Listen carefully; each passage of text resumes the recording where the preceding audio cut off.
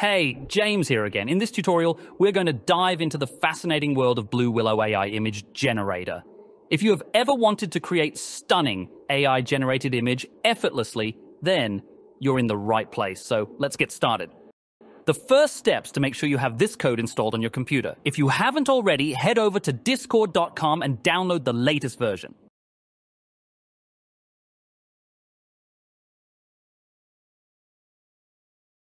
Once you have Discord installed, open it up. Next, let's explore how to add Blue Willow to your Discord server. To add it, simply click on Add a Server button on the left-hand side of your Discord window.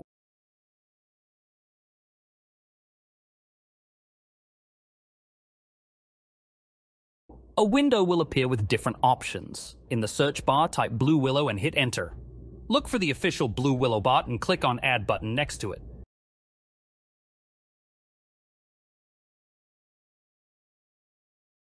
Confirm the action by selecting your server from the drop-down menu, and then click Authorize to grant the necessary permissions.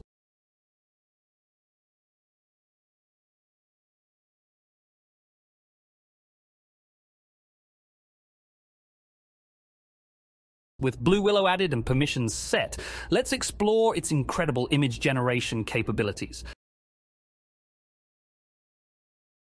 To generate an AI-powered image, type the command \imagine, then followed by the desired prompt. For example, you can try something like this: generate a serene sunset over the mountains.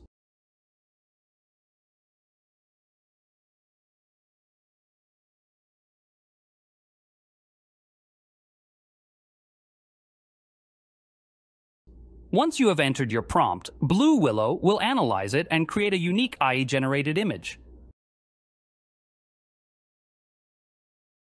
Blue Willow allows you to customize your generated images. You can add filters, change the style, or even just adjust the image dimension to suit your needs by adding more into your previous prompt. Simply follow the provided commands and explore the ways options available. In addition to image generation, Blue Willow offers a range of other fantastic features such as searching for specific images, creating names, and much more.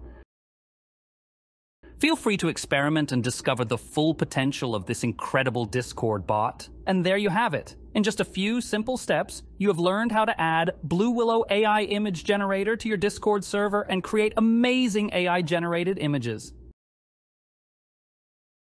Get ready to unleash in creativity if you enjoyed it and want to see more tutorials like this. Don't forget to hit that subscribe button and ring the notification bell. Also, leave a comment below if you have any questions or suggestions for future tutorials. Thanks for watching. I'll see you in the next video.